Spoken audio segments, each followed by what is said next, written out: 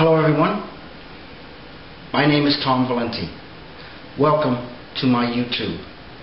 My very first video, first of many that I will be producing exclusively for YouTube. In these videos I will be sharing with you my watercolor techniques through a series of demonstrations that I hope will make painting an enjoyable, very rewarding experience for you. My first video is not about a demonstration, is not a demonstration, but is more an explanation of the value system that I use to create my paintings. What we have here are two examples of very simple landscape scenes. Before we get to those, let me just tell you the breakdown of the value system that I use. We have 5 values to choose from. Rather than the array of 9, maybe 12 values that many people incorporate in their work, I've broken it down into very simple terms. Lightest light, darkest dark, middle tone between the darkest dark and the lightest light, a tone between the darkest dark and the middle tone, a tone between the middle tone and the lightest light. Now, since this is transparent watercolor, the lightest light is white paper or very lightly tinted paper with a color. In the first subject here, we have our light coming from behind our right shoulder, casting a light onto the front of these buildings and casting a shadow to the left. Well, what you see here is the value system broken down. First of all, when you do a painting, or when you are trying to, when you're viewing your subject, always be certain that you are looking at the value of what you're looking at, and not just what color is it. But ask yourself the question, what value is it? How light or how dark is that surface? In this case, we have our lightest light in gray here, lightest light, transposed into our color, which is our still lightest light. Then we move on to our second value for the sky, and again transposing it into color, still the same value. We move on to our next value, which is the middle tone, which is on the rooftop here and in some of the touches in the foreground, and we relate that, translate it into this rooftop here and here, as you see, matching the value but now in color.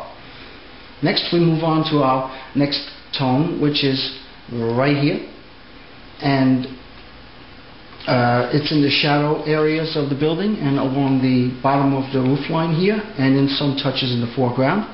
And then again in the color we have the same value in that shadow, and finally to the rooftop and the shadow here in the eave we have here and here the shadow of the rooftop, now in color but the same value. Also notice that the values are not balanced. In this respect, what we're saying here is, in this one we have a predominance of lighter values working in this higher key range with just a couple of accents of the darker values. In the second scene, we have our light coming in from the left, casting a light on the left side of the buildings and throwing the facing portion of the buildings all in shadow. And again, in the first one we choose a slightly now darker value scheme running to this end of the value chart, and rather than working with a predominance of the light tones and values as we did here, we are now working with a predominance of darker tones.